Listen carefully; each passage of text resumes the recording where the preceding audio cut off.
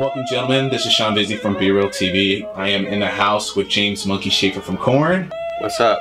And I'm in the house with Garza of Suicide Silence.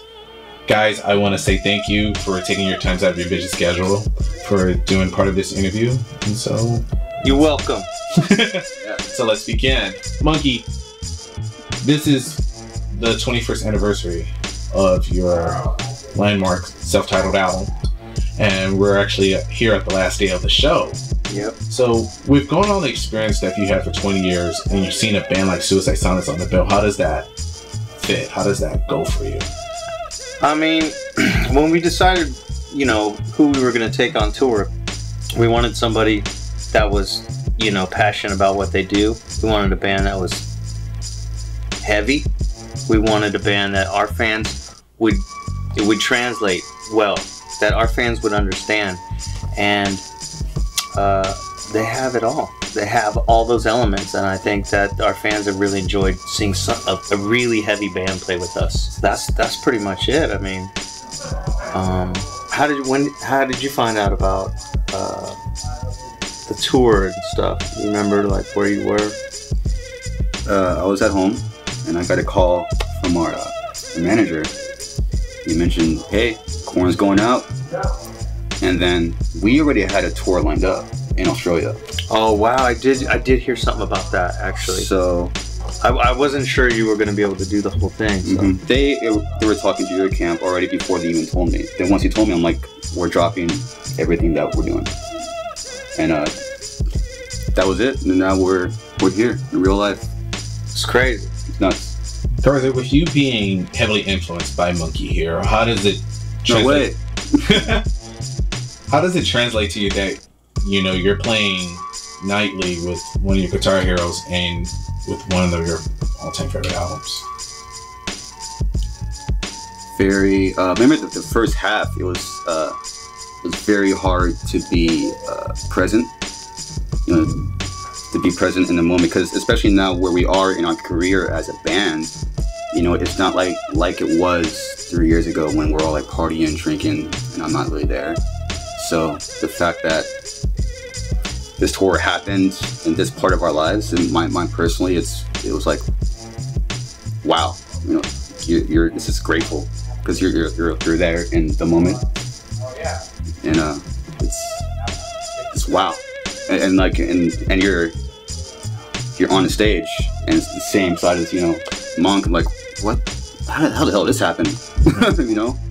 Yeah, it's funny because each night I look down and I'll see some of your pics on the ground. I was like, oh, cool. Yeah. And it's kind of like, you know, little like confetti or whatever from you guys. And I always, you know, I think artists kind of play off art inspires art, bands inspire bands, and it's kind of cool to know that you guys were up there rocking just before when we are. It leaves an energy, you know, everything resonates in frequency, and including music obviously, but you can feel the energy still. It still resonates, and there's residues of it, and your pics are on my I was like, hey, wait a minute.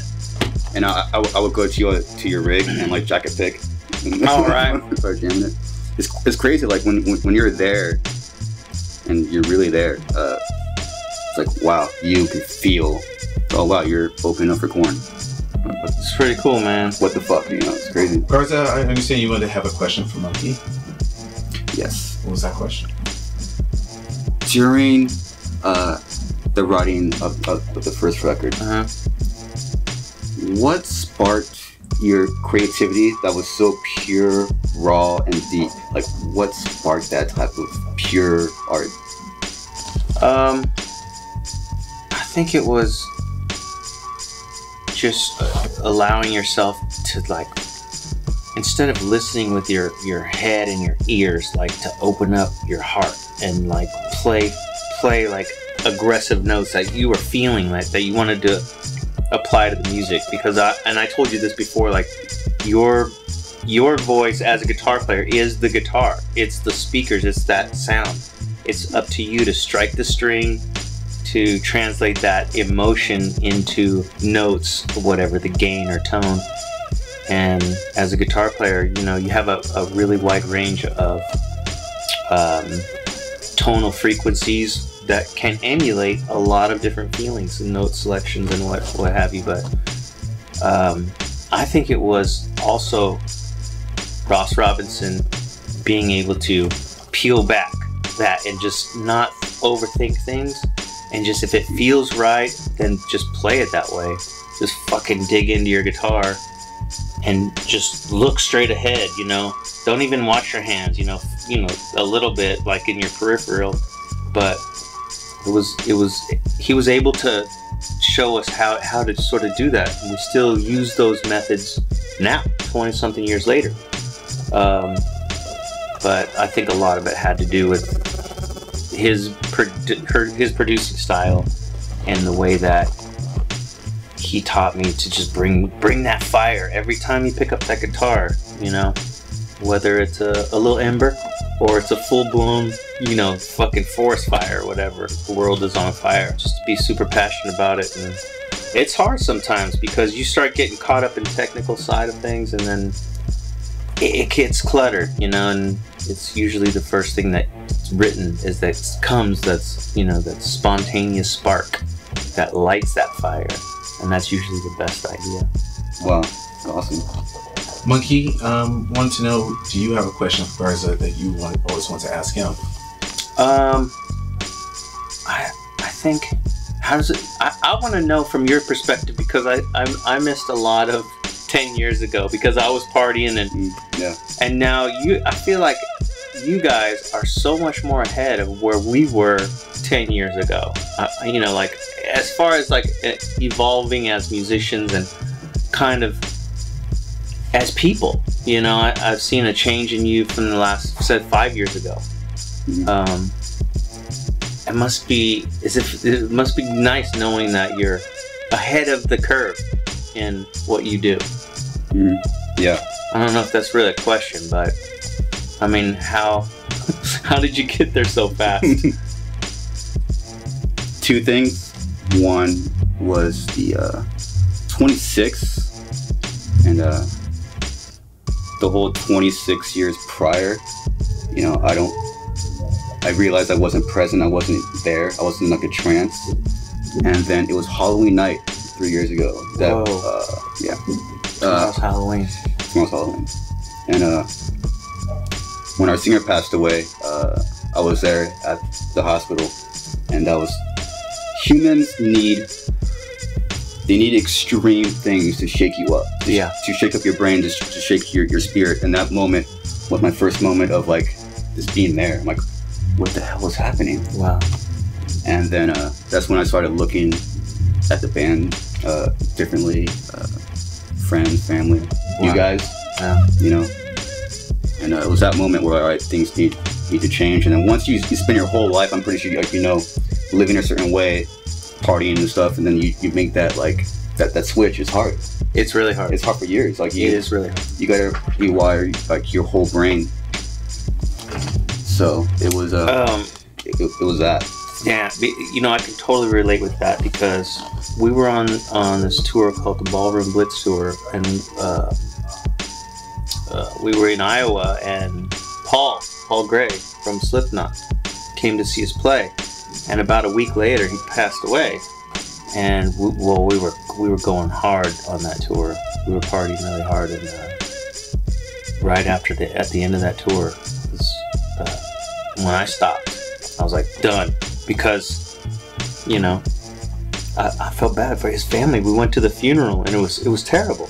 It was terrible to see that many people hurt and affected by such a tragedy. Yeah. And it was just like, man, big reality check to reassess and reset and refocus and put my energy into my family, you know, take care of myself, and then everything, like the band and everything, would fall into place. And that was 5.5 years ago. Wow. Yeah, man. Do you still find yourself trying to like rewire? Like, oh, totally. I have to all the time. You don't see me hang out a lot after the show because that's when I used to like party it up, woo! And everybody would like, hey, let's go. Because I was wild. I'm still wild, but just in a different way. I had to think about tomorrow. Good children. Yeah.